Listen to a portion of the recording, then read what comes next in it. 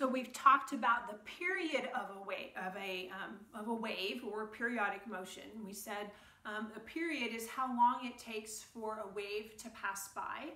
We've talked about the wavelength of waves being the point from crest to crest, or if we have a longitudinal wave, how the wavelength is from one compression to the next compression.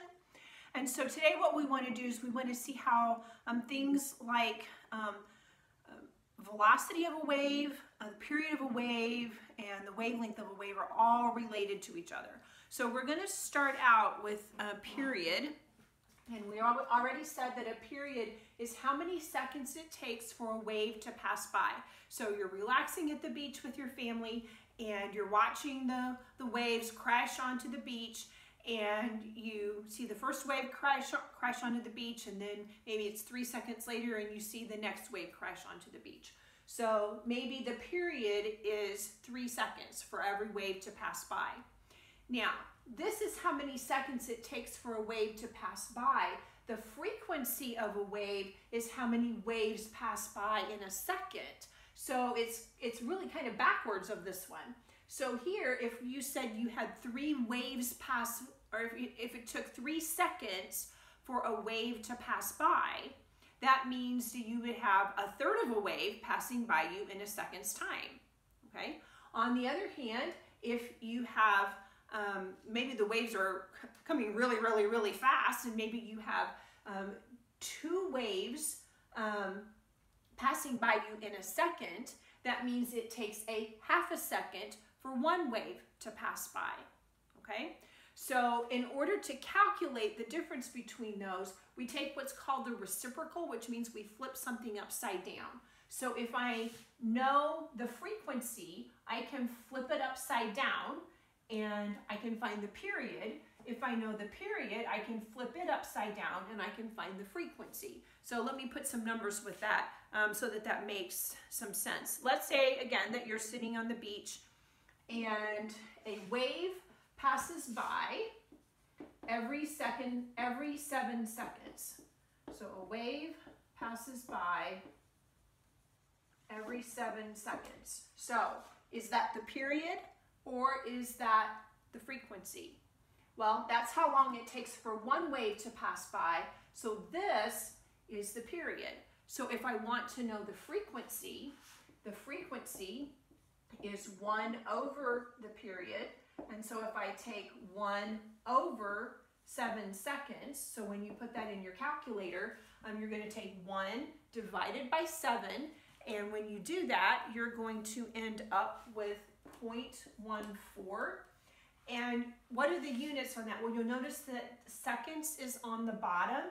And so the unit that we use for that is actually called a hertz, or a per second is what it means. So frequency is always expressed in hertz, and I usually abbreviate it with an HZ, okay? Now, let's do one that's flipped the other way. Let's say that your brother is flipping a rope, and he's flipping it so that 2 waves pass by every second.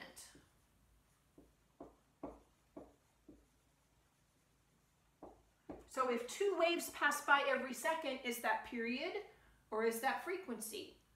Well, it's how many waves pass by in a second, in 1 second. So this is actually the frequency. So the frequency here is 2 hertz. So what I then can turn around and calculate the period, because the period is 1 over the frequency. And so 1 over 2 hertz. If I take 1 and divide it by 2, that's going to give me 0.5, and the units of that are going to be seconds. So what does that tell me? Well, if 2 waves pass by every second, that means the period of the wave is a half a second. That means a whole wave will pass by me in a half a second if 2 waves are passing by me every second. Okay? So if you're super good in algebra already and you can easily see those equations, you only have to write one of them down. If you're still in pre-algebra, and you may want to write down both of those equations so you don't have to worry about flipping them around. as you get better in algebra, it will be really easy for you to see. If you know this one, you'll know that one, but you may not be to that point yet. So what I would say is just write down both of those equations so that you have them both.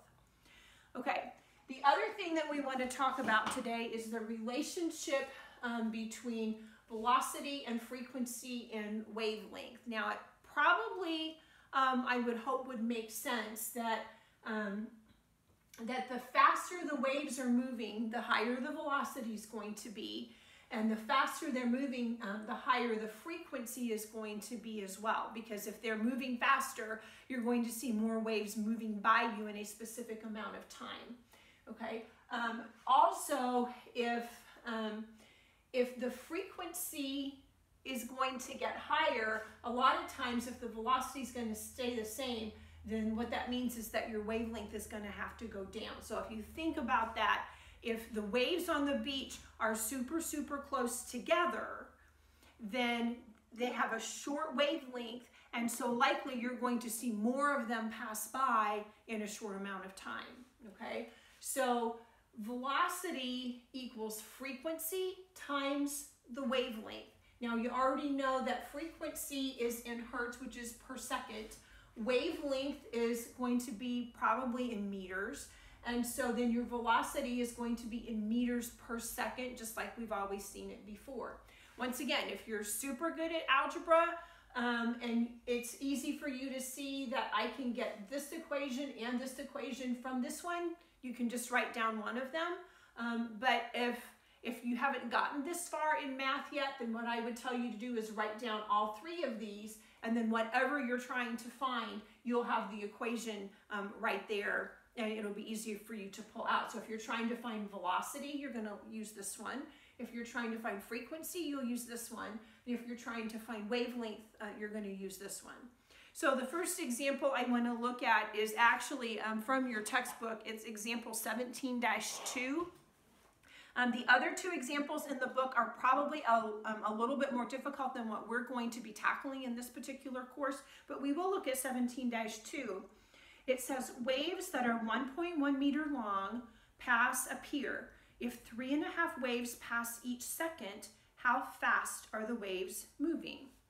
Okay, so if it's asking me how fast the waves are moving, it's asking for velocity. So therefore, the velocity is going to be the frequency times the wavelength. And what did it tell me the frequency was? Well, it said 3.5 waves are passing by every second. And so that means the frequency is 3.5 hertz. And it also told me that the wavelength was 1.1 meters. So I'll plug those in there like that. And then if I take 3.5 times 1.1, that's going to give me a velocity of 3.85, if I multiply those together, meters per second, because remember hertz is per second, and so if you multiply meters per hertz, you get units of meters per second. Okay, we'll do one more example. Let's say that a wave travels at, let's see, at 3 meters per second, and it has a wavelength of 0.5 meter, and I want to know what the frequency is going to be. Okay, so if I am asked to find frequency, then I'm going to go up to my list of equations, and I'm going to use this one because that's what I'm trying to find.